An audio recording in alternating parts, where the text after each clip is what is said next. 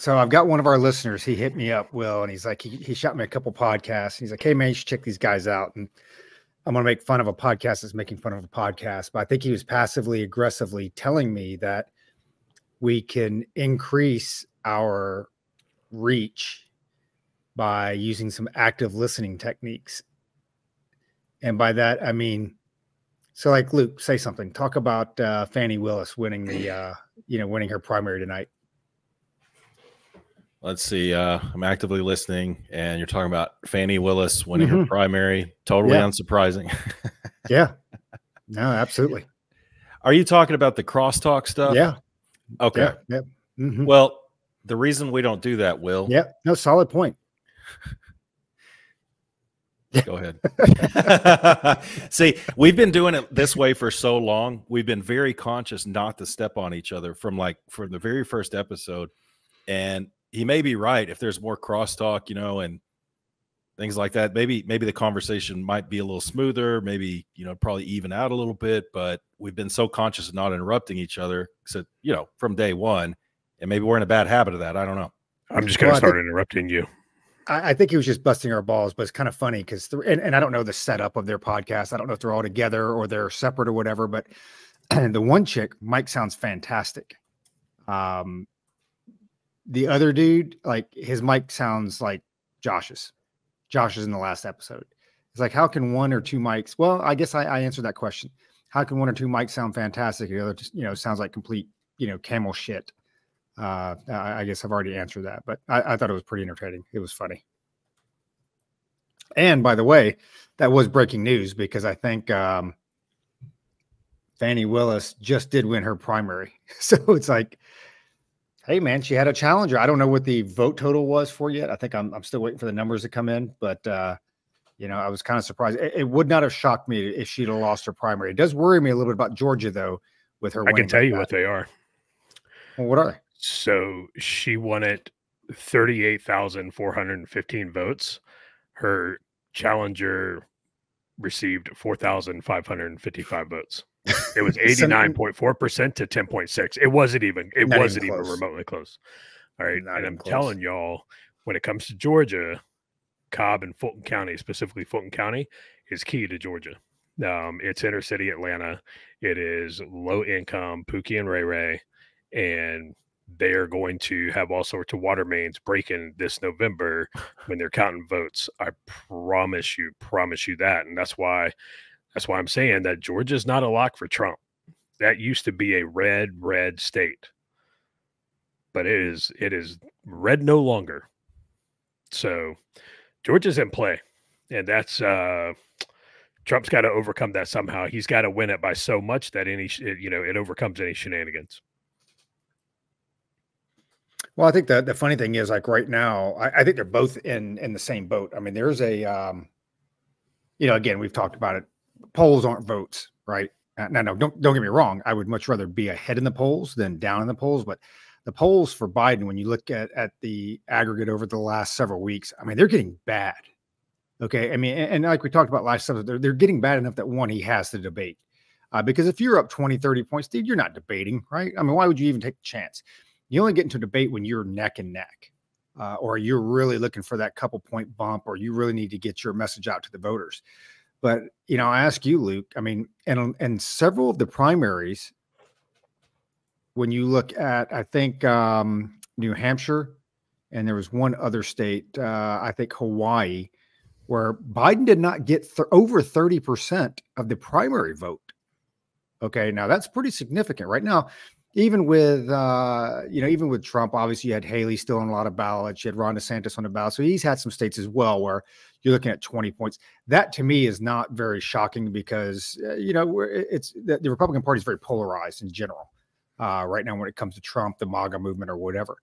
When you look at Joe Biden, and not just specifically Joe Biden, when you generally look at an incumbent president, and I'm just making this number up because I have no idea, I would assume that they probably pull 85% of the primary vote, as an incumbent president, regardless of the party. Do you think it's concerning to the Biden campaign that he's got a couple states where like he is literally, I mean, he's winning the primary, obviously he's won them all, I think, except for one. But we're like, he's only pulling like 68, 69, 70% of that vote. Is that concerning to him and his camp? So you're talking about like so someone else is on the primary ballot in those states? Is that Yeah, what you're saying? absolutely. Absolutely. Okay. I thought you were talking about turnout for a second, like, because I don't see how he could win the primary in Hawaii when he only got 30%. It seems like no, 30% voted against him. 30% voted against him. Okay, he got 70% of the vote. 30% voted for like Marianne Williamson and a bunch of other d-bags that were. I think that those people will still, they'll either stay home or they'll still turn out for Trump. I think they might just stay home or vote for RFK. I think there'll be more of those people on the Democrat side than the Republican side. When you were that whole time, I thought you were talking about turnout till the very end. And I was like, wait, what are we talking about here? Well, here's an example, right? So let's take New Hampshire. Okay, so New Hampshire, which ran in January. So Joe Biden, he was a write-in up there, 79,000 votes, 63.8%. Dean Phillips got 19.7%. Other write-in got 8.3%, and Marianne Williamson got 4%. Yeah. Well, I'm going to stick by this. I think it's going to be close, but I think the voter turnout, I asked you guys, these are going to get more or less than 81 million. All three of us agree it's going to be less for various reasons. But I just don't see the turnout being high, and I think that's a win for Trump. The turnout may not be high, but make no mistake, Trump's not winning New Hampshire. Trump's not winning Hawaii. Trump's not winning New York. Trump's not winning Wisconsin or Minnesota either. He doggone sure not winning Minnesota. You guys, just checking the news coming out of there the last few months. Minnesota is lost. There's a lot of Germans, a lot of German immigrants in their graves over that one. Rolling. I hope they buried them in ball bearings, man, because they are spinning. It is funny you say that, because now that I think about it, I haven't heard Minnesota in the news in at least 2 months. Not as far as polling goes, you know what I mean? No, I mean, if DJT is smart, he'll fire who he has on his campaign staff now, and start over, and he will campaign in all 50 states. A lot of the problem is that people stop campaigning. They only campaign in battleground states, but all 50 states. Yeah, I'd even make the trip out to Hawaii to campaign. Yeah. Well, apparently he's doing that. I think he was, I think it was Laura Ingraham that was talking the other day, where he's come out with a 50-state campaign strategy, understanding that you're not going to win all 50 states. Like you said, there's a handful of states for both of them. It's like, hey, look, Trump is not going to win Hawaii. He's not going to win California. He's not going to win New York. Even though he says New York's in play, he's not going to win New York, right? But what's also interesting, I think this year that again, just listening to the news and stuff, is prior to this, there was always a lot of talk about Texas being a blue state, Texas going purple. And Luke, you've been adamant for years as Josh busts your balls. You're like, nope, it might happen eventually, but it ain't happening this year, next year, whatever. Dude, I haven't heard one word about Democrats even spending any money in Texas. Not saying that they're not going to, but their rhetoric definitely isn't there this year like it normally is. Not presidential wise. I mean, we watch the news. My wife watches the local news. There haven't been any Biden ads at all. Whereas in other states, I've heard that there have been. So there's none of those. No big talk about it. It's all the local races, down near the border, like Brandon Herrera's running and all that stuff. So no, not a lot of talk down here. But also, Josh, have you heard much talk in North Carolina, or this? It's spinning up. Yeah. There's a lot of talk in North Carolina, and again, North Carolina is one of those states to where, we elected 2 GOP senators, and then we turned around and elected a Democratic governor. North Carolina is one of those bizarre states that just I don't understand it. But when you look at the influx of folks that have moved into Wake County, which is Raleigh, and then Mecklenburg County, which is a large part of Charlotte, man, it's blue. Like it's getting bluer by the day, because folks are still coming into there's an influx in here, and right now the governor's race is, I mean, it's close from what I've seen. So dare I say that North Carolina is not necessarily a lock for DJT either. And again, that's another one of those easy states, right? North Carolina, other than really Raleigh and Charlotte, like the rest of it, it's red, man. But there's so damn many people in those counties that they cancel out a third of the state. No, especially when you get over to the west and Asheville. I forget what county that is. I think it might be Avery County or Buncombe County. When you get over toward Asheville, dude, Asheville proper cancels out almost the entire western part of North Carolina, because Asheville is the Berkeley of North Carolina now. It's the Austin of North Carolina. It's granola, crimes out of control, pot everywhere, a bunch of beatniks, petty crimes gone up, and there's a ton of Biden stickers over there. Well, it's interesting, you say that, back to Roger's question about North Carolina, right? And you've seen, of course, I don't have a behind the scenes thing. I don't know what's going on in Dallas, Houston, down up to Austin, and I don't know that I-35 corridor. I don't see TV there, but it seems like it would be. I don't know. I guess it still would be a waste, but man, keep working on Texas. Work on that I-35 corridor if you're Democrats, because Dallas is, I would say, getting more and more solidly Democrat, whereas Fort Worth is not. Austin definitely, San Antonio definitely, and Houston definitely. I mean, if you can capture all those population centers, the rest of Texas isn't much. El Paso is going to go blue anyway. So, I mean, shoot, man. Why not spend money there? Maybe money is, if we've got listeners in the Dallas, the I-35 corridor.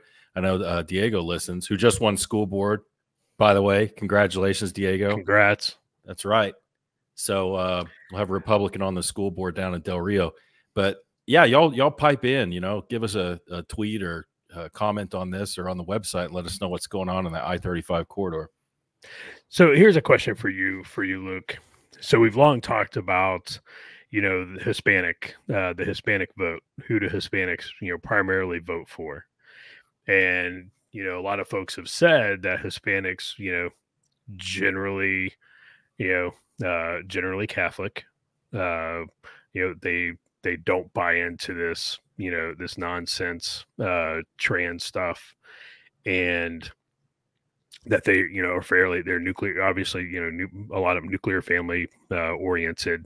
One home will have multi-generational homes, stuff like that. So if that's the case, and Hispanics, are conservative in their values, why aren't all those counties along the border and all of these places where they're sending illegal aliens, why aren't those like Dorothy, Ruby Red, Slipper Red?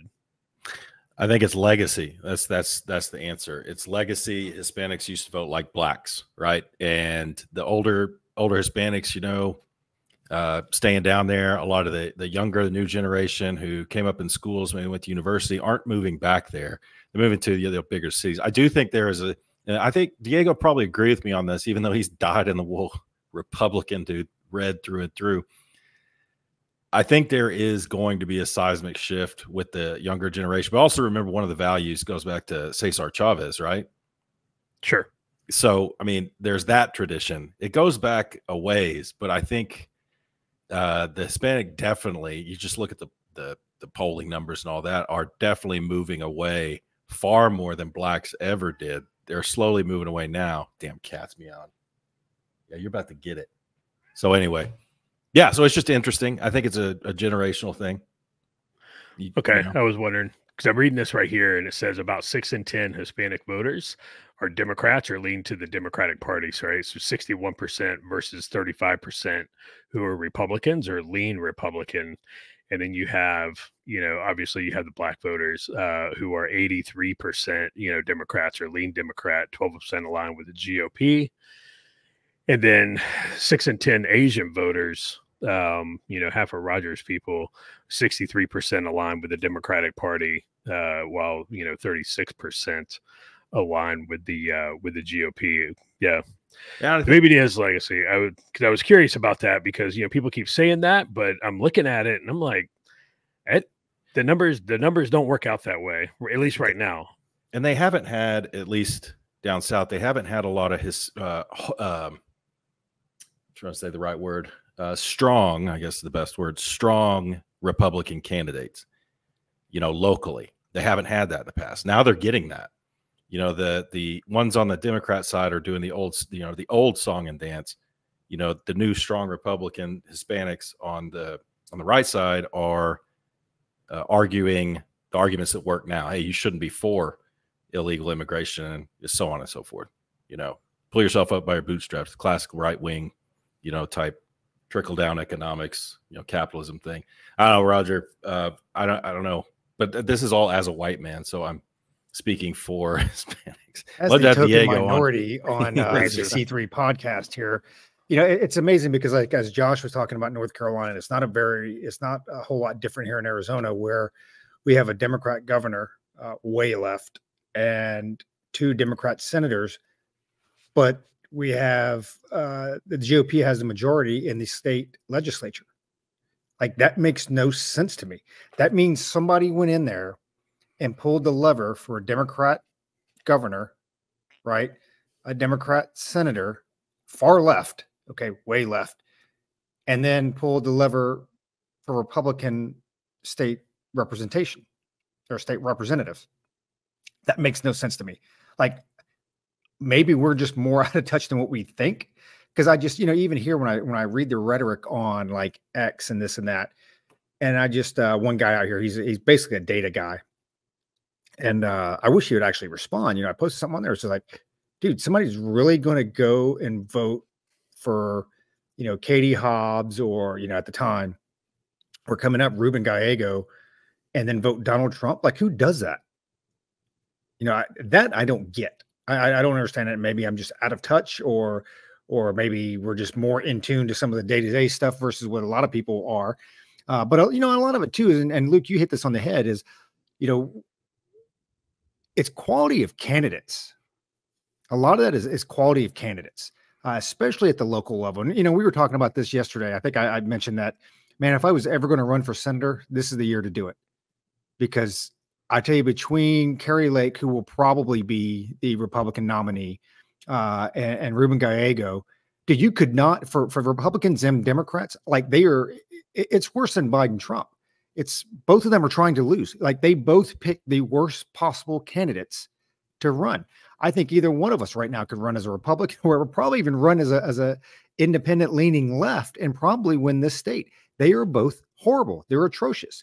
And unfortunately, Ruben Gallego will probably win, but especially on these local levels, and not even local. I mean, you get up to, Senate, right? It's a lot of quality of the candidate. And so I think back in the day when you used to get to where, hey, you had coattails, right? The president would let people ride their coattails and they'd bring people across the finish line. And I don't think you see that anymore. I definitely didn't see it enough with Trump, especially with him losing the last election, it didn't happen at all. But then, the big red wave again, not enough people riding that coattail to really, pull them across the finish line. So we didn't see a red wave. And I think people tend to discount that on the local level, when you get down into your districts and this and that, a lot of times it's not just party, but it's also name recognition and just overall quality of the candidate, man. I mean, look at Joe Manchin, right? I mean, how long has Joe Manchin been in the Senate? I mean, he's been in there for a long time, and he's choosing not to run again. But there's a reason why he keeps winning elections, right?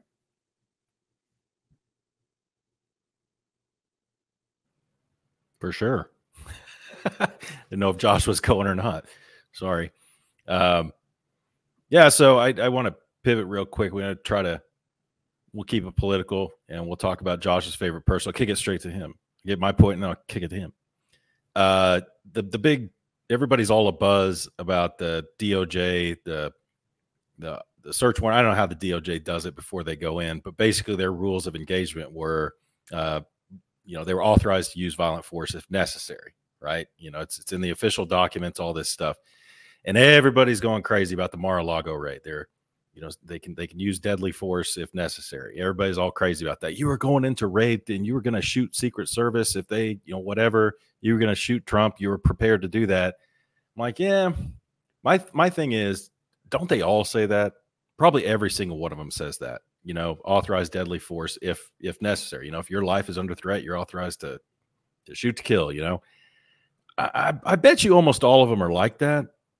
But I think everyone's kind of missing the point that it should have probably never came to that. There's probably a better way to do that than, storming in like a bunch of tier 1 guys, a bunch of fat tier 1 guys trying to, kick down the door and, disabling security cams and all this stuff. I mean, was that fully armed? Was that really necessary?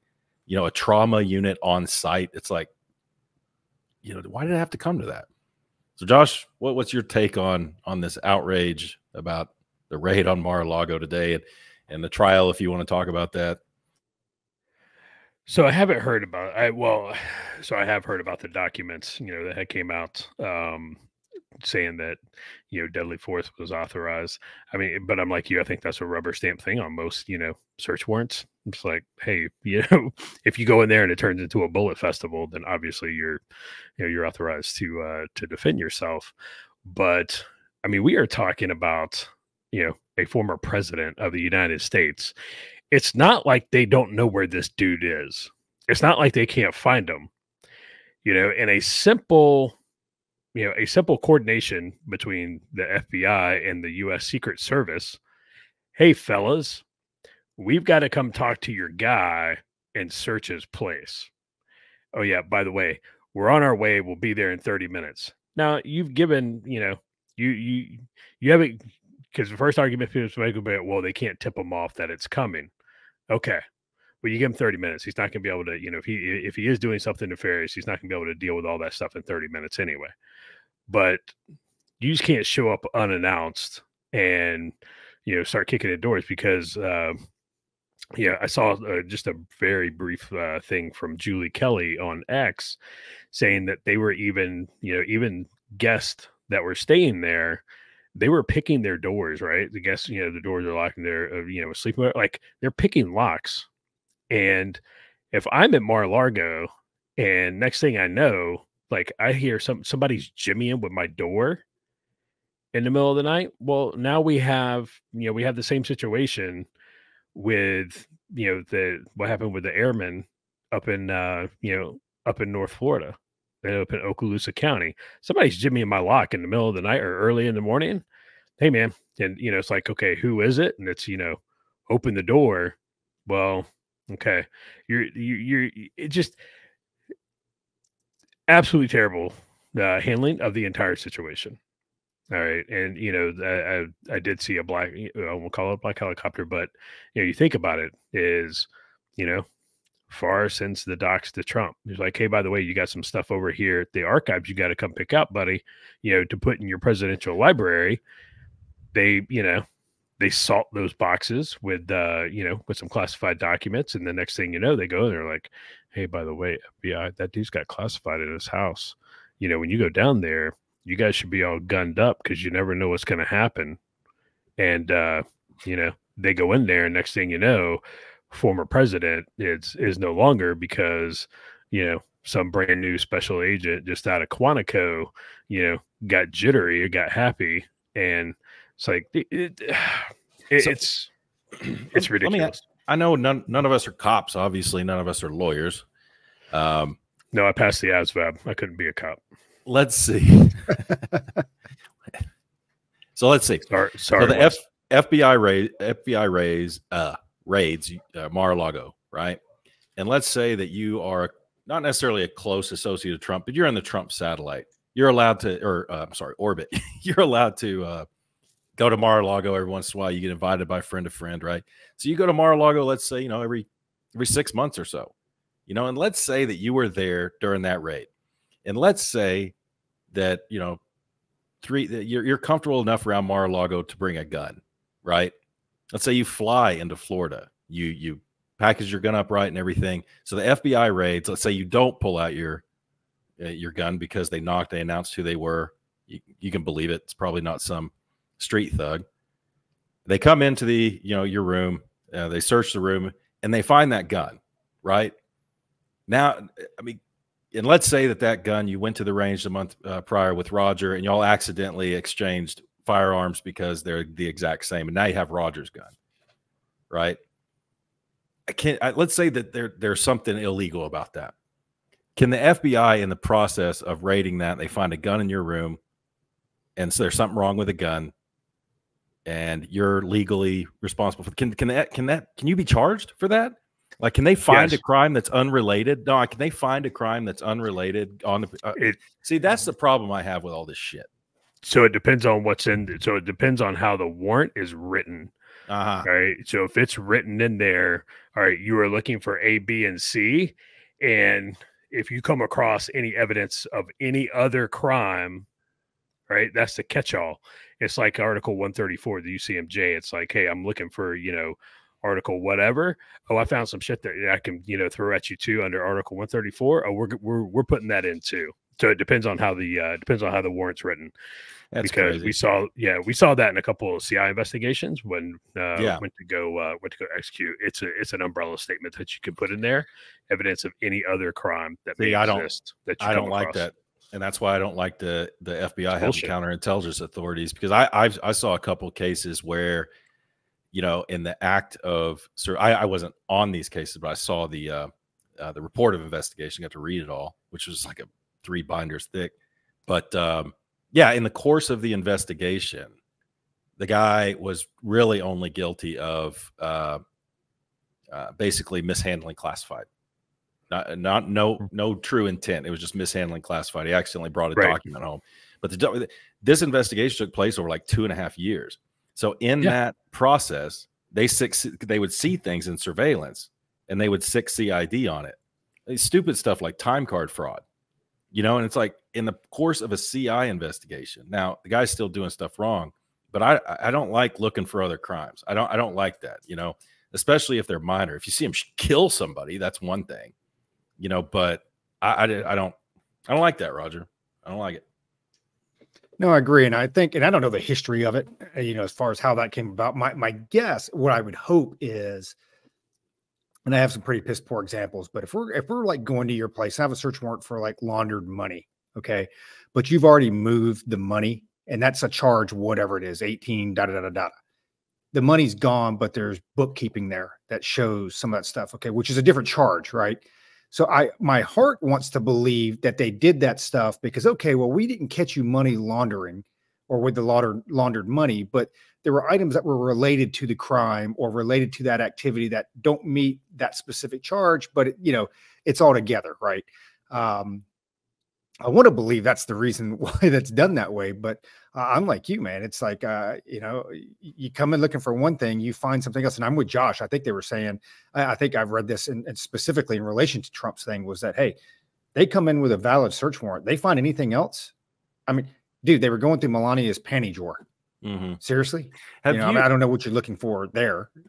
Have you guys, either of y'all, ever been searched by the police, had your property searched by the police, or been detained by the police for longer than 10 minutes or 15 minutes, however long it takes to write a traffic ticket? No. My mom listens to this, so no. I'm kidding. She doesn't listen. No. No, really? Okay. Well, no, I've never had my house searched. No. Well, we got some buddies that have had their houses searched. I'll save this story for another. Oh, yeah. Oh, boy. Somebody is going to listen and know exactly what you're talking about. Maybe. And I won't even say, maybe not. They will. They will. I'm not even going to. They don't listen, dude. Whatever. No, he listens. And when he calls you and says, I know what y'all are talking about right there, I want you to tell us. But, okay. So I got another story. I'll save it for another podcast where I was wrongfully accused of a crime along with two other guys, and it was pretty serious crime. So there was a big investigation going on behind our backs for like 3 months before we even knew. So during that time, our trash was being searched. There was limited surveillance on a couple of the other guys. One of them actually did get searched. So knowing that people were looking into me, after the fact, it felt very violative. I felt violated, right? Especially because I hadn't done anything wrong. Not really wrong, not pertaining to what they were accusing me of. But, another time I had my vehicle searched, and it's just a violative experience. So I don't like it. I don't like the going through the panty drawer and all that stuff. And people can hate on Trump, but man, just the level that dude is getting violated and dug into is just, it's a matter of time, before they find that crime, and I think that's what these trials are all about, is to try to dig up other stuff. Josh, I don't know. I'm surprised that Josh has never been detained by the police. I don't believe it. I don't believe it. I didn't say I'd never been detained by the police. You said you just weren't going to say. House search. Oh, okay. I said I've never had my house searched. Nice. What about no vehicle either? Cops never gotten overzealous and had you step out? And no, because Jen, with the police, when you get pulled over or something, it's yes or yes or no sir, yes ma'am, no ma'am. Because again, it's I was always I was raised like you're not going to win that fight, right? You're not going to you're not going to win the argument, the battle on the side of the road. It's, hey man, yep, no sir, polite, and if you violate my rights, I'll see you in court. So polite won't get you out of everything these days. No, polite doesn't go as far as it used to, and that's the cops listen to this show. I mean, I don't know. Josh talks about it more than either one of us, but it just seems like, I don't know. Y'all know the experiences I've had down here with the power hungry little short cop we've got. I've changed. Well, you go ahead, John. No, I was gonna ask, right? Because so we can have a conversation back and forth, active listening and stuff. Did you see the video that's circulating around X now? Dude's handcuffed, and I believe he's either I think it might have been ATF. So he's walking this dude past a couple of other agents, and they're standing there, and one of them just punches dude in the face, just straight punches the guy in the face. Right. So dude's handcuffed. He's walking like he's not resisting. He's not doing anything. And he walks by, and dude just reaches out and just pounds him right in the mouth. And you're like, what are you doing? The guy's handcuffed. The guy could be the biggest dirtbag in the world. Why are you punching this dude in the face? Especially in front of a camera, or where there could be a camera. Yeah. You wait where there's no cameras. What I mean, you're just like, what are you doing? For the police that listen to this, I don't know how many there are. I'm going to tell you right now, a lot of your support went away in 2020. All right.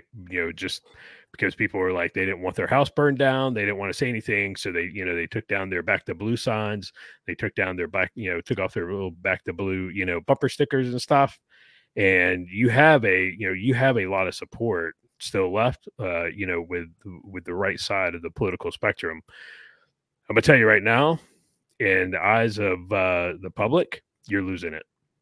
With the situation in Okaloosa County, both situations, Okaloosa County, where the acorn hits the top of the car and the guy jumps up to the ground, he does 2 barrel rolls and then turns around and mag dumps into the back windshield of his cruiser, because an acorn hit the car, and all of a sudden, that was like he thought it was the Ted offensive all over again, right?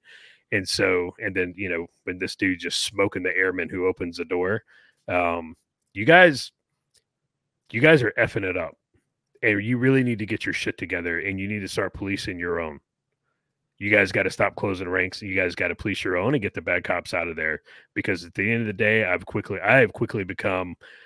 I went from pro police to I don't like you nor dislike you, right? You're going to wind up getting what you deserve. So you guys got to police that shit up. if any of our police officers out there, Josh is not speaking for me. I love the blue. I back the blue 100%. I don't need any speeding tickets or busted headlights or, no, I'm just kidding. I think part of the problem that you see, and it does become tough. It's become tougher because especially with my son, who's 21, getting ready to turn 22. And I've watched some of his interactions with, the police over the last couple of years. And usually it's like speeding or, he didn't turn his turn signal on or, stupid traffic, stuff like that. And, he's had a couple other things here and there, non-violent. But I see, one, I've seen the tickets that he gets. And I've seen several times where the police officers said, yes, sir. Yes, ma'am. No, sir. No, ma'am. Very respectful. Still gave him the ticket. Right. Okay. I'm fine with that or whatever. But, he's also come home and told me stories like, Dad, they went through my bag. Well, it's like, well, did you guys go rob a bank or something? Or, throwing rocks out of it? And it's like, you start to hear that stuff. And then, we had some other altercations where we were trying to help the police officer out, because they wrote a wrong address, court address. Cop shows up at my house. I'm like, yeah, I get it. My son was speeding, whatever. And correct that. And I'm like, I won't relay the whole story here, but it's, dude, that cost me like 3 months of my life to get that fixed. Administrative error, right? That I had to fix, that I didn't have to. And then with this latest incident, he was parked he was in a parking lot. There was a birthday party or whatever. So there's like 50 people there. He's not driving. He's sitting there. And one of his dumbass friends goes out and does like donuts in the middle of the road or whatever it is. Cop gives everybody tickets. Okay. And Caleb, and again, I'm only getting this from one side of the story. So, so I understand there's two sides, but he's like, I wasn't even driving. I was just sitting here with his girlfriend or whatever. So they all get tickets and it's out in West Phoenix. So it's like an hour. So then he's got to go to court. And I'm like, man, insurance is going to suck again, this and that. He drives all the way out there. There's like 15 people there that get tickets. Cop didn't even show up. Cop knew he was wrong, dude. He was just being an asshole. Yeah. I don't know. That might be peddly stuff. That's not a big deal, but it's like those type of things. It just pisses me off. So before I retired, I was at home one day and, before we lived in the house that we live in now, we lived on a golf course. So the back patio, sliding glass door onto the back deck. And then you overlooked, we were kind of like halfway down the fairway on a golf course. Well, I'm sitting in, watching, I'm doing whatever I'm doing. And there's this police officer like walking across the fairway. And we live in a small, pretty conservative, area. And I was like, well, you just don't see that. And so this dude walks to the neighbor's house and he comes over to our house and I walk, I get up and because he's coming up to the sliding glass door and he's like starting to look in and then he sees me and I crack it and I'm like, hey man, what's up? And he goes, can you open up the door all the way? And I was like, well, why? Like, I mean, it's cracked a couple of inches. Like we can talk to each other and he can see, it's all because the back of the house is like all glass, right? So you can see the pine trees and the golf course. So I was like, why? And he was like, just open it up all the way for me. And I was like, what, like it's open like 4 or 5 inches. I was like, and we're conversing, within half a foot of each other. And I'm like, why do I need to open up my door anymore for you? Well, and I was like, can I help you? And, then he very visibly irritated and, the tone in his voice. And he was like, I'm looking for so-and-so a reporter, I was like, bro, I don't got anything for you. I didn't see anything. I've been here all day. And he just turns around and huffs and walks off. And it was just like, not helping yourself, buddy. Not helping yourself.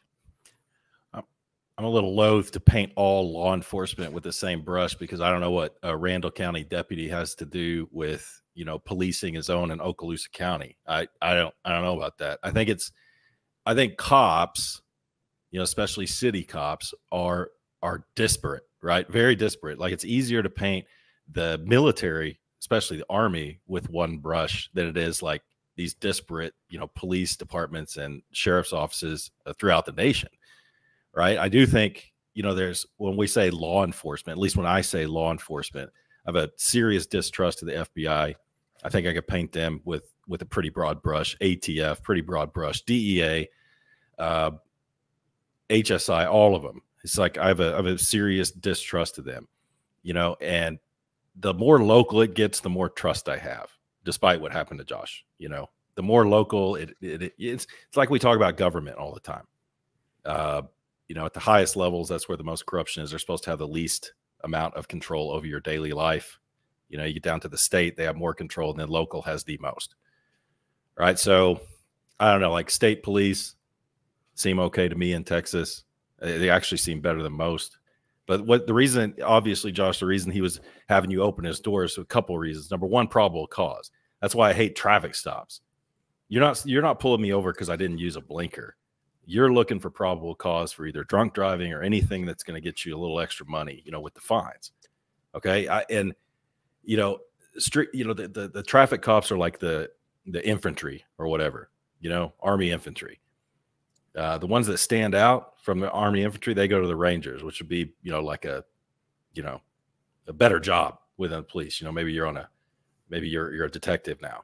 And then your guys that stand out from Rangers, Special Forces, they go up to Delta, which would be like on a task force. You're a local cop on a task force. So what I'm saying is the cream of the crop is not the guys making the traffic stops. Those are the guys that are the wannabes, new, trying to make their mark, maybe a little bit of a chip on their shoulder because they're not a detective, they're not a sergeant, whatever. The daily interaction you have with cops, that's part of the problem, right? The daily interaction you have with the cops doesn't tell the whole story. You're interacting with the least desirable ones. People like us are interacting with the least desirable ones. You don't see behind the scenes of the detective, the guy on the task force, whatever, but I don't know. So my issue comes in, and I get that, every profession has their bad apples, right? But in the case of, Okaloosa County, and there is a number of other vignettes when you have a bad cop, right? And you go back, take a look at, any police officer that's been found, planting stuff in a suspect's car, or, breaking the law, framing people, whatever. Almost in every instance, other cops in that department knew about it. When it comes out, like, hey, everybody, that safety brief, right? It's a safety brief syndrome that when, we get a safety brief and you come out and you're like, hey, man, hey, we had a DUI, we had something. Almost every time, 9 times out of 10, you could be like, oh, man, that was Josh. I don't even know who it is yet, but I already know I know who it is, right? Almost every single time these incidents happen, it's the case of, oh yeah, oh there was dead hitchhikers in that dude's basement. Oh yeah, totally knew, dude. No, yeah, I could have told you that years ago, right? Almost every time, but they allow these cops to continue to operate because it's like, oh man, he's part of the he's part of the fraternity, he's part of the brotherhood, he's part of that thin blue line. We can't toss this dude out to the wolves. You better start, because you are losing support from the little base you have left. And when that goes, you are truly going to be on your own. See, I agree with you, but it's the delivery, right? The police there, I know there's a couple that listen to this. I'm not talking to you. I agree with Josh, but I'm not talking to you because I know who you are. And I'm not going to paint you with the same brush as every other department, because the folks listening to this show aren't like that I know. So, well, they're suffering like every other profession, right? But I do think they could speak out, Josh. I do think they could speak out. Like, for instance, I'm sorry to cut you off, Roger. I do think they should speak out, right? And make it known, especially if you're a sheriff who has a Twitter account and you don't agree with that shoot or whatever it is. There's nothing wrong with you saying, hey, in light of the current events, this is how we do things. Assuring the public, we don't stand by that, you know, and that's got a wide reach. So, yeah, I think that there could be more speaking out. So I'll say and going back to what you were saying with the traffic cop, you know, being the, you know, one of the least desirable jobs, you know, they're just like every other industry where, hey, man, the talent is hurting out there across the board, right? Not just police officers, teachers, medical, service industry. We talk about, we complain about it every week on this podcast, you know, so they're suffering just as bad as we are without having a bad reputation anyway. Right. So then you take that least desirable job that you're already getting some bad apples anyway. And then you have folks that probably would not necessarily meet the standard 10 years ago. Hey, man, got to keep the workforce up. So you end up hiring them anyway. There's a couple waivers there or what have you. And they end up being on the police force, and then you get more bad apples. Most places, just like anything else, you can handle 5-10% bad apples, that type of rate. When you get to 25, 30, 35, 40%, it starts to infect your whole department. And, we're starting to see it out here. I haven't seen it in our town yet, but I think I read something the other day with Maricopa County Sheriff that for the first time in, like 10 years or whatever, they can't staff sheriff's deputies for 24/7. They can't do it because people are retiring early, they're leaving the force, they can't get enough people to replace them, right? So as people are leaving the workforce, you can't get enough deputies to come in to backfill them. So they're actually having to go, it's kind of like brownouts. If you lived in California, they're having to go a couple hours here and there where, hey man, we just don't have any coverage. And they just don't have the people, and I think, when you look at the fix for it, it's, it's not just one thing. It's several things you got to do. And they're not the only industry that suffers from it. I mean, there's a lot of, you look at teachers, we talked about this over COVID, the reputation of teachers has been set to the lowest levels that I could ever possibly remember. And I don't know they ever, as far as teachers go, I know they don't, they might not ever recover from it. But I'll throw it back over to you, Luke. You said you had a question for Josh. Yeah, kind of. And those teachers did it, and those teachers, they did it to themselves. Oh, absolutely, absolutely. If there's same as cops. Again, a lot of my family's teachers. Not talking to them, but they know what I'm talking about when I say this. Especially Kurt. It's like, man, some teachers are just insufferable, man. Like just insufferable, like so self-important, right? And I don't know which is worse, teachers or flight attendants. Because flight attendants are the same way. Flight attendants, Southwest flight attendants. They became superheroes infallible superheroes after 9/11. That was one of the third order effects from 9/11 is this complex that flight attendants all seem to have now with the power trip. But the question is, Josh, so like we're talking about cops, and speaking out and giving the wrong impression and things like that. But like, and I talked about painting the army with a wide brush. It's like, we can agree. I remember that internally when Abu Ghraib came out, when all that stuff came out, I think the saying was the 3 stupid soldiers who lost the war, right? Because things really changed after that. Yep. And we all knew that was a mistake. It was stupid. Some of the stuff 519th was doing in Afghanistan, stupid. Just you're doing more harm than good. So on and so forth. But like us, good intelligence professionals who know that that's harmful. Like how do you speak out against that back then, or if you could do it over or whatever, like speak out against just dumbassery that you're damn near making a strategic mistake. You know what I'm saying? Like, how do you speak out like and address that problem, from your level as an E5 or E6? Well, I mean, there's reporting channels that exist to do that very thing. All right. Yeah, but it's after the fact, like, speaking out against what happened. Not that you witnessed it, but you're unrelated to the situation, but you're still an intelligence professional. Perhaps you're in Afghanistan instead of Iraq when it happened. So I speak out against, I speak out against it on my burner account on social media. Right. That was before Twitter or Facebook. Yeah. So, I mean, on your MySpace account. Yeah.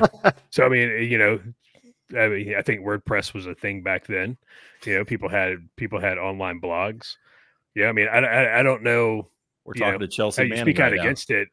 I mean, I don't know how you speak out against it unless you're on in 2001, unless you're on a major news outlet. I mean, you can still speak out against it. How far, what's your reach? I mean, but look, at the end of the day, again, it's not a broad brush. It's speaking to those people who know who the bad guys in their formation are, right? I'm speaking to you. If you're a police officer and there's bad cops in your formation, you need to go out them. You need to get them out of your formation, because there's going to come a time when people like myself, who used to be very, very, very pro-police, you're going to see a police officer getting their ass beat or something bad happening to them, and they're not going to help you.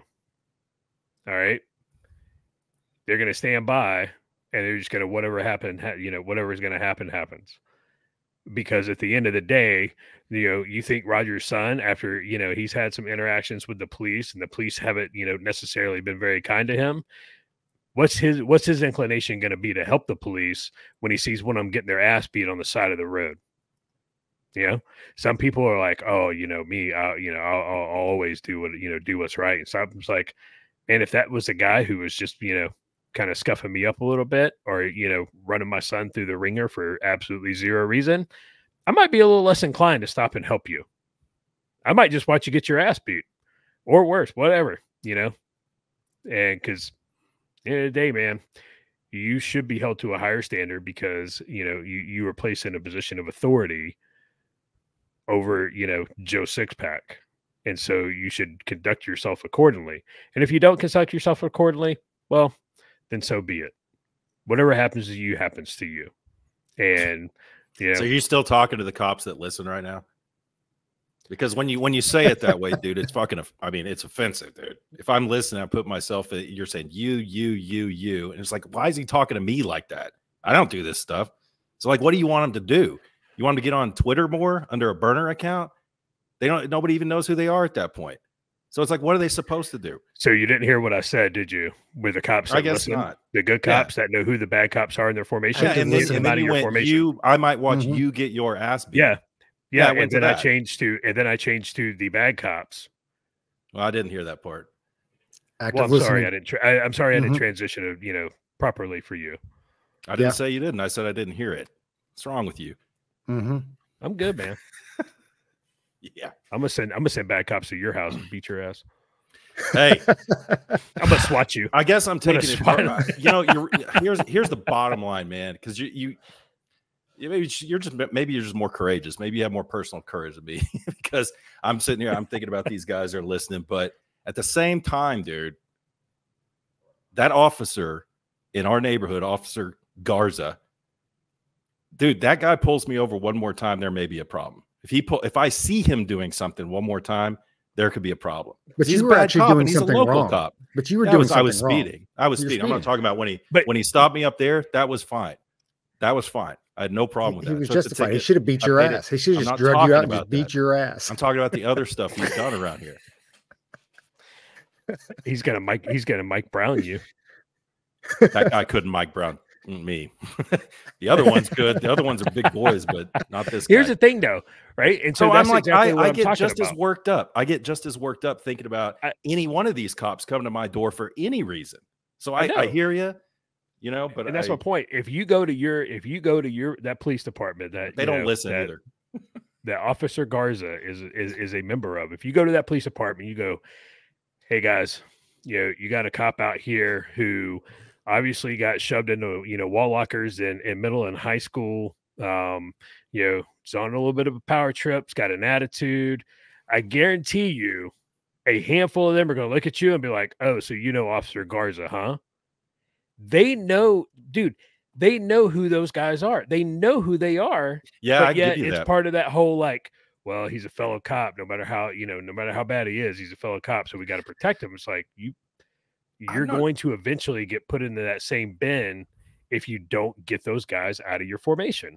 I'm going to find out if Garza got fired or not, because you're right. No, because I haven't seen him lately. So either he's on the late shift, but here, to your point, he probably got promoted. To your point, that police chief, this community was very vocal, like in city meetings, city council meetings, vocal about these, and the police chief knew after like the first major incident, he knew there was a problem, but yet he kept Garza on. Right now, I don't know if Garza has been fired since his last one. I think he may no longer be with the department. He's busy receiving awards. He just received the life-saving award out there. Oh, Officer Garza. What was the date on that? I don't know. I don't see. They don't update the website that often. Bro. No, this is just a regular. Look at this. He got it for saving your life, Luke. He stopped you from speeding and hurting. We've got body cam of you actually being pulled over on Facebook by Officer Garza. That would be awesome. That would be hilarious. In that stop, everything was copacetic. It was fine. I mean, he did ask about the 12-pack of unopened beer that was in my passenger seat. He asked about that, and I was like, what did he ask? where Could I he have got one? it. He was asking like, "Oh, did you go up to Dollar General, get yourself a 12-pack?" You know, and I'm like, "What? Why is that necessary?" But the rest of the time, I was like, "Yes sir, no sir." That dude, that right there. You guys seen those? The video clip of the two lawyers. It's Shut the F Up Friday, and they go through like these little scenarios, and they're like, if you get pulled over and the police officer asks you, "Do you know I pulled you over?" What do? You shut the F up, right? They ask you, "Where are you coming from?" "I'm not talking about my day." They're like, that's what you say to them. "Where are you coming from?" "I'm not talking about my day." Like, where'd you get the beer from? I'd be like, does that have any reason why you pulled me over? No, it's none of your business where I got the beer from, actually. See, that's the problem is, you know, and I know that that's counterproductive because we're because Garza, I'm going to go back to probable cause. He's looking for PC no matter what. And I hate that, dude. I'd be like, none of them are open. And you can see by my license that I'm over 21. So what's your question?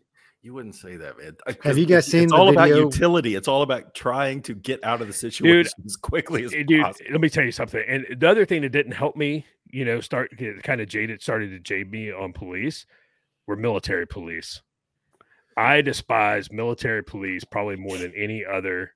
But they're not real cops. They're not real police. Well, no, they're not. They're not real cops. Dude, I got pulled over on Fort Belvoir one day, and legit, the MP asked me, "Why? Do you know why I pulled you over?" And I legit looked at him and said, "Probably because you scored low on the ASVAB." And that dude was speechless. He was like, "What? You gonna pull me out of my car? Like, either give me my ticket or don't, and let me go." And then when I had my classic Mustang, I got pulled over. You know, I got pulled over so dude could check out my car. Oh man, which sent me through the roof. MPs, I think about MPs are probably worse. They are worse than Southwest airline stewardesses or airline people. Yeah, MPs are the worst. You know, it was the MP who gave Luke that ticket in Afghanistan. Exactly. Do you know what I was going for, Josh? I was going for the book. I love it. AJ Todd. It's on Amazon. Snafus, Foo Bars, and Tarfus, and other sordid tales. But yeah, the story in Afghanistan. They pulled me over. Actually, I was just walking for not wearing a freaking safety belt, a reflective belt. Yeah, it was that's when you know the war's lost at that point. At that point, when you're doing that, you know the war's no, we're done. Now you didn't put that. You didn't put that in. I didn't. I thought I did. No. Are you sure? You said you're going to save that for second edition. I thought. I should probably know what is published out there that has like a number. I should probably know what I've put out there. I know. If we do that again, I'm going to have to go back through the book and see which ones I told because I don't remember everyone. You republish the same stories. I guess I didn't. You'll be like Joe Biden, right? I think we republish the same stories and we'll sell another 150 copies. Yeah, maybe so people just feel sorry for us. Yeah. Oh, whatever sells, man. Whatever sells. But today's a very important day, right? It's a very important day. And Luke brought it up earlier today. Why don't you go ahead and break it down on why it's such an important? It's not such an important day. It's not the Mike Brown's birthday thing. Was he the gentle giant? Yeah, he was the guy he was going to be a like a brain surgeon or a future astronaut or something like that. Right after he robbed the convenience store and punched the Asian guy, he didn't do nothing. Yeah. So no, today is the first day that if Ukraine had held elections, I think a couple months ago, if Vladimir Zelensky, which they did not. If Vladimir Zelensky would have won or lost that election, today would be the first day he'd be out of office. So they've indefinitely postponed elections within Ukraine. And so we have labeled this officially day one of the Zelensky dictatorship. He's been dictator for one day, like Trump's going to be on Inauguration Day. So we'll see. I think, yeah. Yeah. Oh, jeez, John. So, we can talk Ukraine, right? It's kind of been out of the news. Israel's played out. That's one of the things that, I like listening to Ben Shapiro, but it's like, could you go one episode without spending 15 minutes on Hamas and Israel? because like there's no real updates, you know. But anyway, Ukraine is kind of not in the news, and I think there's some stuff worth talking about, Josh and Roger, because we started talking about Ukraine right when it happened, and we made some, you know, we did some analysis, and I don't know, where do we stand today now that Zelensky, either one of you guys, now that Zelensky is the first day he's a dictator? Yeah, I'll back it up. And by the first day of his dictatorship, this is Tuesday, May 21st, and had to do a little bit of reading on it. So apparently, Ukraine's under martial law, right? Zelensky declared martial law, and by the Ukrainian constitution, if the country is under martial law, it's illegal to hold elections. So the only way they could hold elections right now is if he suspended martial law, held the elections, and then whoever wins or whatever. So Josh, I get from his point why he obviously is like, screw that, I'm staying president, right? Because he could very well be voted out. But how do you sit there on the world stage and be like, hey, I'm on the, you know, I'm the last stand for democracy and freedom, right? The big red Soviet empire and the rest of the world, like it's just me. How do you do that? How do you make that claim when you literally declared martial law, have kept it in place,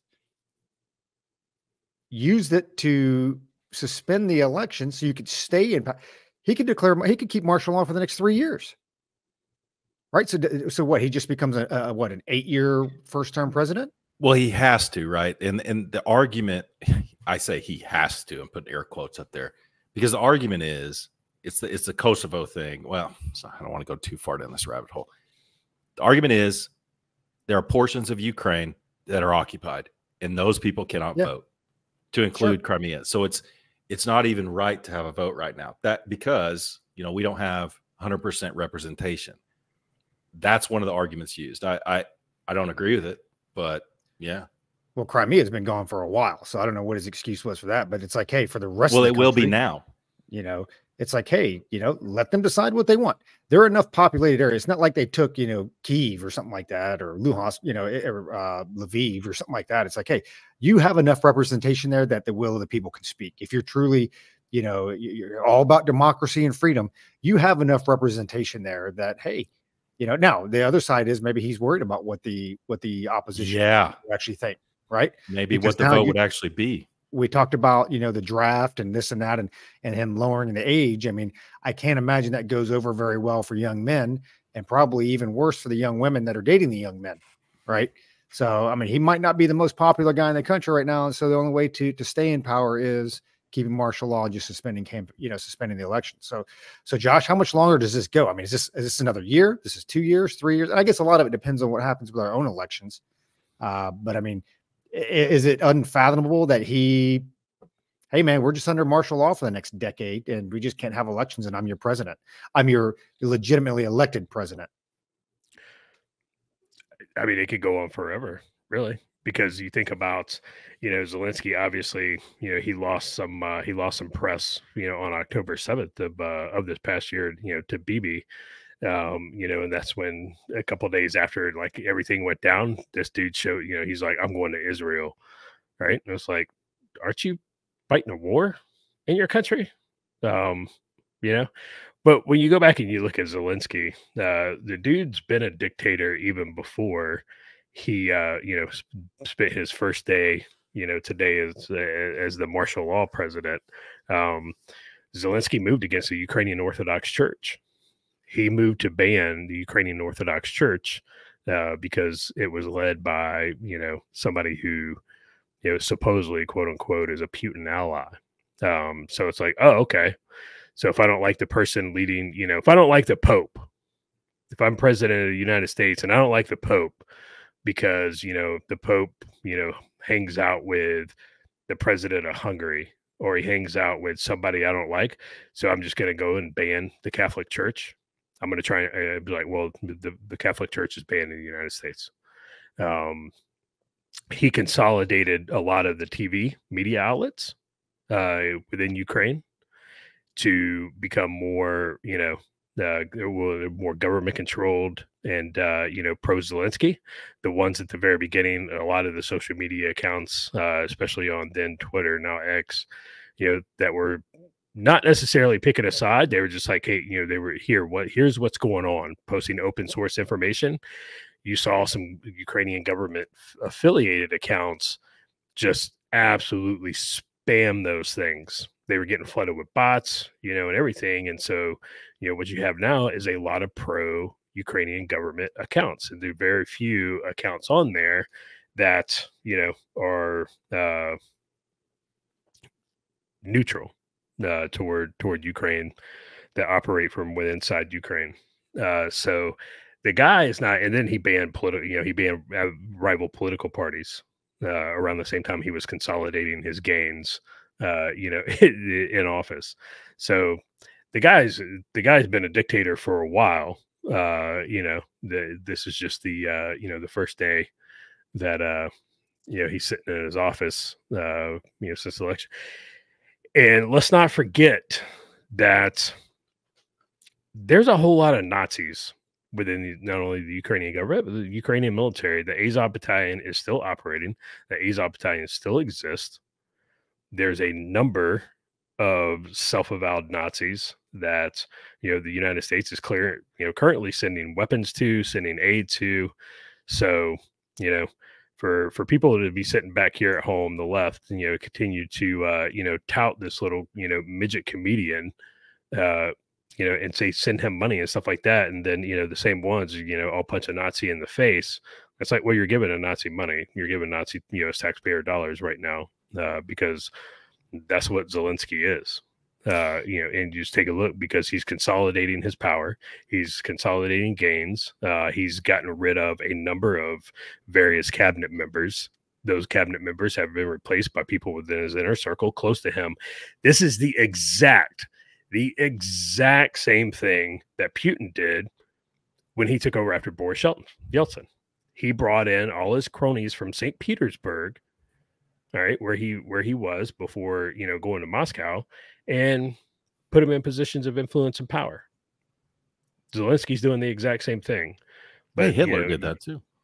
Yeah, Hitler did that. Stalin did that. Everybody, every dictator, in history has done that exact thing.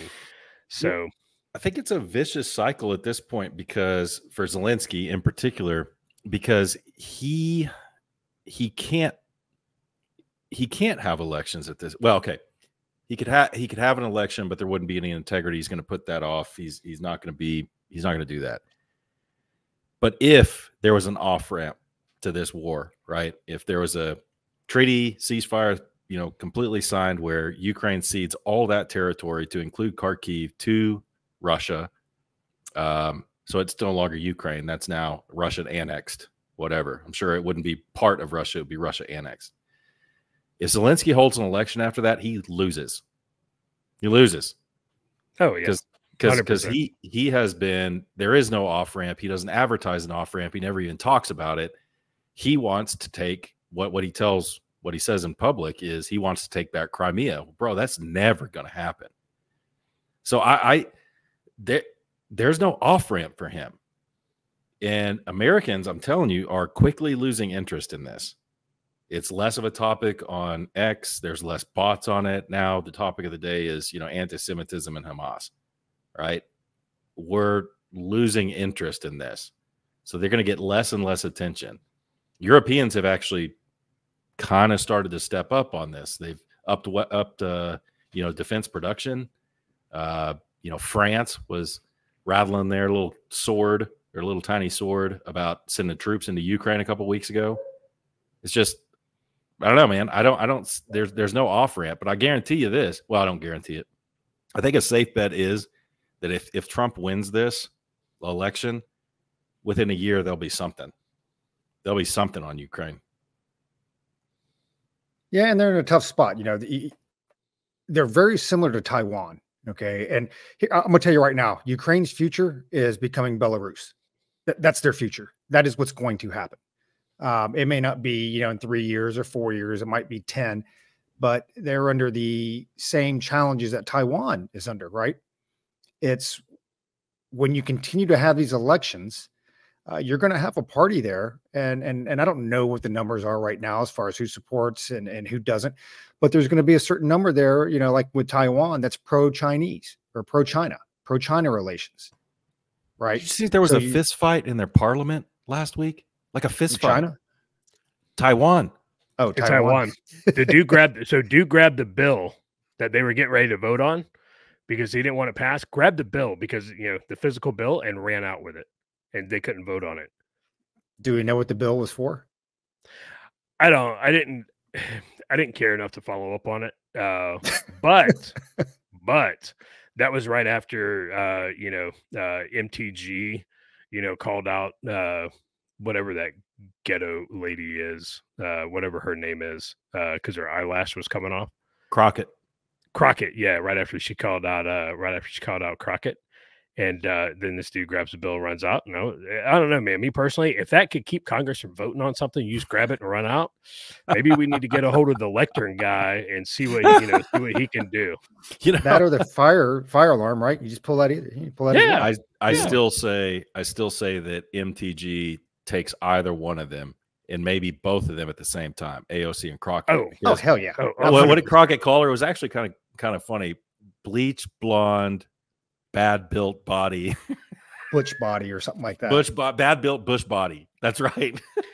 Then dude, so Marjorie Taylor Greene, I was like, ugh, that's deep. Yeah, she put out a video of her doing like this little CrossFit like power cleans, and I was like, dang, yeah, she's blocky, but that girl's strong. Who was one? I think you brought it up, Luke. Who was the? I think he's a senator. Like, is he the one from like Oklahoma or something like that? He was like 6'6" or whatever. That guy's like, if you want to go at it, that dude stands up like, okay, that's a big boy. Like, yeah, I'm not going to call him out. I would love nothing more than to go back to the the late 1800s House of Representatives, where it was like, all right, man, take your shirt off. We are going to fix this right here, because a caning is a thing. And you're gonna find a cane right in your face, and then you're gonna get beat down. We talked about that after Senator, what's his name? He is Oklahoma. We talked about that. You know, it's the same as like, I don't know. I would love to see it. Just a little. So I didn't mind seeing that exchange between them. I think it's funny. No, I didn't either. I think it's but good. Yeah, you guys want ties to be worn. Well, I still think people should be in suits. They should just be but I'm telling you, man, there is something to be said. Luke just wants to pull Fetterman's hoodie over his head like a hockey match, just like beating on his kidneys, start pummeling. I'm telling you, man, there's something to be said. So, when I was in Alaska, in a cab troop, man, it was like, if you had a problem with someone, you went to the combatives room, you put on the gloves, you put on the little boxing helmet, you took your BDE top off, and when you were done, that problem was solved. That whatever that problem was, it stayed in that room. That was it. It was done. It's over. All right. And some guys after that, they became you became friends with them. And then some you didn't, but but that it was settled and it was done. And so, dude, I don't know, man. I think there's value in it. I would revise what I said a second ago. I liked seeing that. That's not what I said. I enjoyed, I guess I liked that like insult thing back and forth, because it reminded me like British Parliament a little bit. But what is so off-putting is all three of those people, I just make my skin crawl. AOC, Crockett, and MTG. It's like, really? I mean, how about Rand Paul call out, Nadler for having, a fupa or something? I mean, that would be funny. Yeah, and how some of these folks continue to get elected, it's beyond me. But I wanted to circle back real quick. Going back to the whole off-roading, off-ramp for Ukraine. Best case for them, and what's going to happen is they're become Belarus. You're going to the Ukrainian people are eventually going to, by influence operations or whatever it is, they are eventually going to elect somebody who is going to be pro-Russia. Okay. And maybe not like, hey, we're going to become part of the motherland again, but we want to increase relations. We want to increase relations because of energy and exports and imports and whatever else the case is. Same danger that Taiwan's under, right? They're worried about that pro-China relationship, that pro-China candidate. And you got to remember, you can have, 9 or 10 elections where it's all about Ukraine, Ukraine, Ukraine. It only takes one. Okay. It only takes one to say, hey, man, we're going to, we're going to be a little more pro-Russia on this thing because of our economy and trade or whatever. So you end up becoming another Belarus, and I think Josh throwing out there that, if they elect somebody who's pro-Russia, will intervene, and that may very well be the case. That may very well be the case. I'm just looking at it I think that is the natural order of things there. I think that's the road that it goes. And again, it may not be in a couple years. It may be 10 years or so. But I do think that is what's going to happen over in Ukraine. And, I think just like with Taiwan, right? We're all sitting there waiting for the other shoe to drop. It's like, we don't even recognize their sovereignty ourselves. Remember, like 13 other countries that do. So how much longer do you go? I mean, fortunately, the last elections were very pro-US, as far as our interests. But again, it only takes one election. What happens in 4 or 5 years or 10 years? When who knows where China's economy is at that point? Their imports, exports, trade, energy, cars, EVs. You're looking at precious minerals, and you may get somebody in there that's like, "Hey, man, we need to closen that tie a little bit. Make that strengthen that relationship a little bit." And then from there, it's gone because it may never get it back. Well, again, but if we don't like it, and we as in the United States, just like in the 2004 Ukrainian election, we'll intervene. When Yushchenko, it came down to Yushchenko and Yukhanovich, it was too close. We're like, oh no, man, the world got behind the U.S. and the U.S. had to meddle in it. And Yushchenko, came out on top in the runoff. And that wasn't good enough. We couldn't leave well enough alone. In 2014, the same thing. With the whole Maidan Revolution stuff. And it's like, oh no, the U.S. didn't have anything to do with that. It was like, oh, really? Why was John McCain in Kyiv in 2014, while this was happening? Why was a whole bunch of elected U.S. officials in there? Because we meddled in 2004. It was just like, the Iranian coup in 1953. We didn't like how it went. So what did we do? We installed our guy. We have and there's more, there's more examples and more vignettes. So we have a history of this stuff, and we need to stop because it's really not working out for us. Well, I just saw a tweet that upset me a little bit. So y'all know, maybe you don't, that the International Criminal Court, which is the U.S. is not a signatory to. It's mainly European countries and a few African countries. The ICC in The Hague decided they were going to go ahead and indict Bibi Netanyahu, Benny Gallant, somebody Gallant. He's the Secretary of Defense for Israel, and also Yahya Sinwar, the head of Hamas, all in the same day. So it's first of all, the ICC is a joke. It shouldn't be taken seriously. The UN shouldn't be taken seriously either. But the ICC is even a bigger joke. I got stories. I lived in The Hague for a while. I got to see how they operate. Yeah, so it's a joke, and even the Biden administration came out and it signaled they're not going to support this message coming from the ICC, and they now what's their authority only lies within the signatories, and it's not even authorities, dude. It's each signatory country. Like if a British citizen, like some British troops got indicted by the ICC, it's incumbent upon Britain, in whatever way they do it, to arrest those guys and bring them to the International Criminal Court, right? So anyway, the Biden administration decried that. It's just a bad look all the way around. So how does sentencing work then? So if like you go to that, so let's say Britain, they arrest, whatever, and they has anybody actually been tried at the ICC and like, hey, you're going to prison? African warlords. There's been a few of them, as there's a lot of African signatories. That's kind of where it started. It kind of was a spinoff of the ICTY, the Yugoslav trials in the Hague. So anyway, yeah, there have been people tried. These trials take years, and I've seen where they live during the trials. They live in hotels, nice hotels. They're allowed freedom of movement during the trials. I mean, it's a freaking joke. I think there have been a couple sentencings, but I told you I saw where Milosevic lived. I mean, you live in basically a house. You're just basically under house arrest. You can get whatever you want. You live a pretty cushy life. You just can't periodically leave that place. So yeah, anyway, the tweet that pissed me off is, okay, Biden administration is making the right move, in my opinion, saying ICC, this is stupid. And then Ben Rhodes. Do you guys know who Ben Rhodes is? Ugh, he's awful. He was, yeah. Just, he's so stupid. He said, it would be a historic and dangerous mistake for Democratic administration to participate in an attack on international law and institutions. That's so dumb, bro. And you are like a leading expert, appear on news shows and stuff. It's like, bottom line, ICC is a joke. Biden administration, credit where credit's due. At least they denounced it, you know? But we did have good news this week. What was the good news this week? Oh, geez. Right? It's only Tuesday.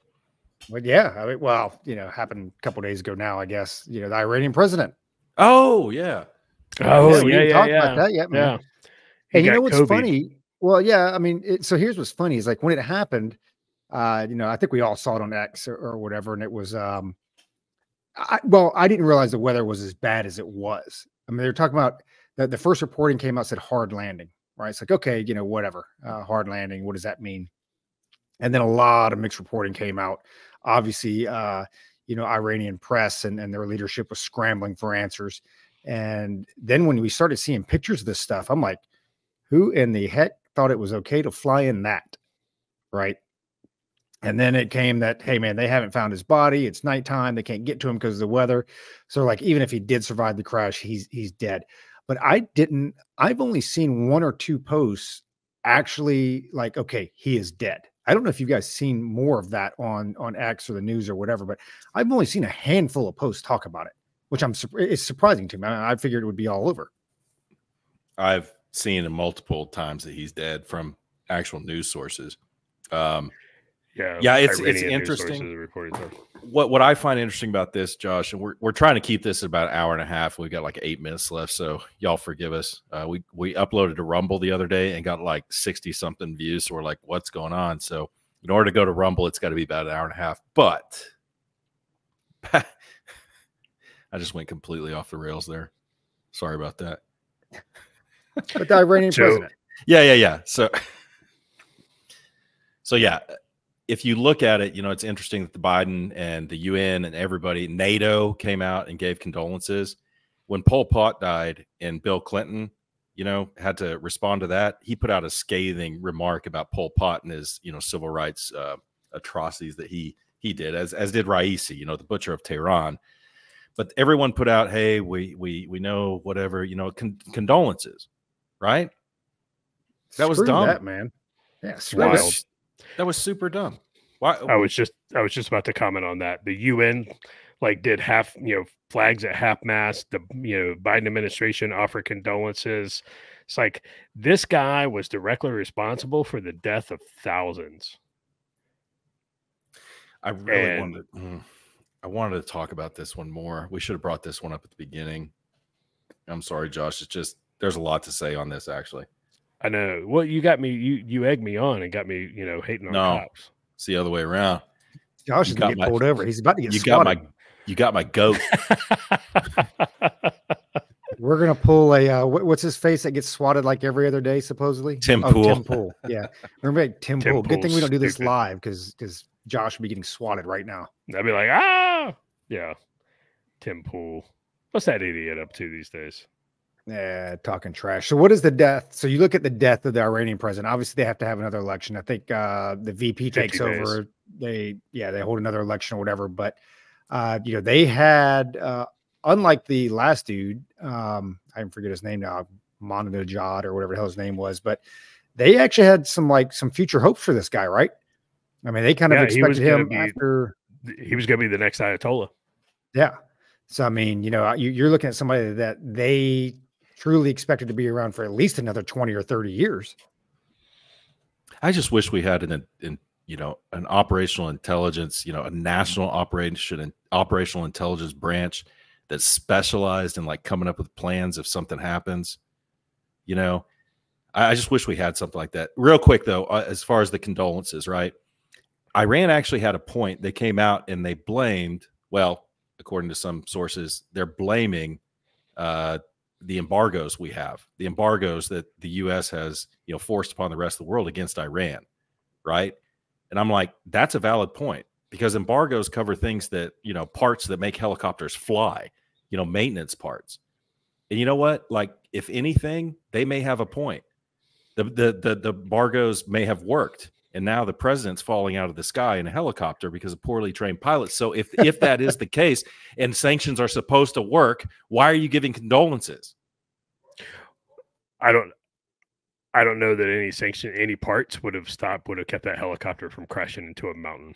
No, it's just a good excuse. It's just a good excuse on their part. And then on our part, it's like, okay, well, if you start acting right, we'll lift the embargoes and maybe your president will stop falling out of the sky. You know what I'm saying? I mean, I'm not saying that's why it happened. I'm just saying they opened that can of worms. Yeah, no, it's a good point. And when people were talking about, it, I used every Kobe GIF that I could when they were talking about don't fly helicopters into bad weather. Kobe's like, yeah, I can relate to that one. So, dude, I'm not going to fly with Josh. I'm not going to Josh's house. I'm not riding with Josh. We can get pulled over by the cops. Like, that dude's got a lot of bad juju going on right now. You're not going to Iran with Josh? Nope, not going to Iran with Josh. We're not going hiking. We ain't doing none of that stuff, man. Oh, yeah. Yeah, we'll see. You're but right. Nothing changes, though, right? I mean, policy-wise, what Iran's been doing, nothing president has very little say anyway. Right. It's kind of ceremonial. That dude doesn't even know what day it is. Oh, we're talking about their president. Oh, my bad.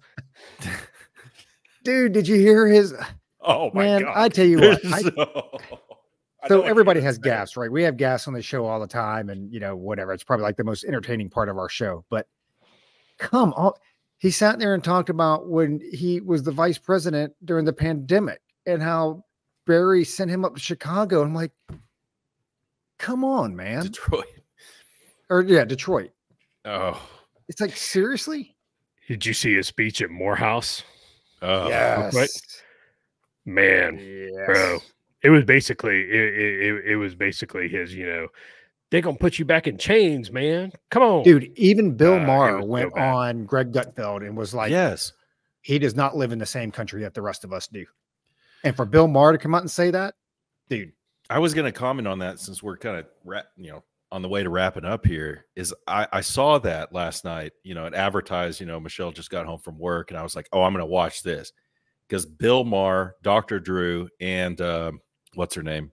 Press secretary for Bush, Dana Perino, and Kat Temp were on there, and I'm like, oh, this could be good. I like this. Bill Maher coming on. And then Bill Maher he went 100% retard. He went full retard in the first, you saw that, Roger, after Gutfeld ended up his monologue. He just kind of went full retard right off the bat on Trump. And I'm like, ugh. But otherwise, I was glad to see it. I like to see stuff like that. Bill Maher and Greg Gutfeld, Dr. Drew talking. That's good. We need that. And I applaud Fox for doing that, having the courage to bring Bill Maher on. Yeah, and the guy obviously leans left. My problem with Bill Maher, it's like you said, when he's cooking off with Trump, it's no different than this trial that's going on right now. Okay. They have made their minds up that he is guilty. No matter what the evidence says, no matter what the witness says, no matter what the defense, no matter what the prosecution says, no matter what any of them say, they're like, well, he's guilty. Well, no, all of this points to something else. Well, I don't care. He's guilty. And that's where that's where my problem comes in. And, I just read up here that I guess the defense rested. So now we're going to wait for, the guilty verdict to come back. But then during Cohen's last day of testimony, the dude stole your star witness committed grand theft larceny and admitted to it on the stand. And then what does NBC say? MSNBC? It was a rebalancing of funds. That's what they called it. A rebalancing of fund. Unbelievable, dude. So first, the judge has to take everything and then give the jury the charges. That'll probably happen Thursday, and then deliberations will begin. Josh put his hand up like he wanted to close out. You want to close out, Josh? No, I was just telling you have a minute left. Oh, well, you go ahead and close out then. No, you're good. Finish what you were saying. No, I wasn't saying. Now it's time to close out because we got the time Nazi over there. All three of us are Nazis, and someone blocked us today for being Nazis on X. But Y'all know the All right. truth. All right. So we got 45 seconds. As always, thanks for listening. Maybe in the future we'll go back to 2 hours. But Rumble seems to be where it's at. We didn't know. So in the interim, keep those canteen cups full. Keep them full of good whiskey. Don't get pulled over by the police. Don't talk about your day. All right. Don't give them reason. Don't give them that probable cause that they're always looking for. All right. And don't break the law.